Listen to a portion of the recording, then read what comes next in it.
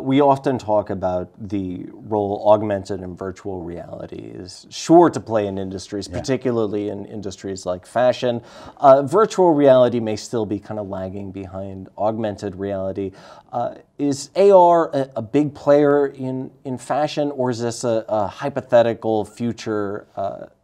It's more hypothetical. You know, people have played a little bit with it, but you know, the powerful, the killer use case hasn't fully emerged. But it seems interesting, and I suspect we'll see it. Like, somebody will play with it on the runway, and then I think in the sales process, there's certainly a lot of some compelling aspects to being able to get a 360 view and get closer and zoom, kind of experience like what these things are. So.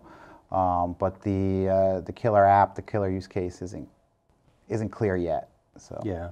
Last question for you, Abe. You're an entrepreneur. You're somebody who took risks, and your risks you have converted into a successful business.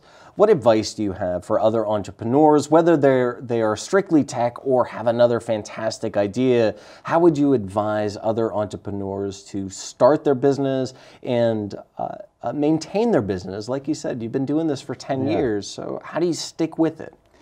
I mean, there's an element of luck that you can't get around, but the luck's worthless unless you work incredibly hard and be ready to take advantage of the luck when it comes along. So, you got to put the hours in.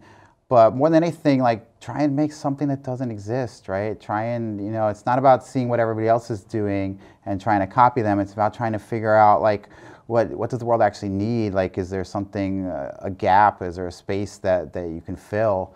And if you can deliver that and you can deliver something that resonates with you, then it's probably going to resonate with other people.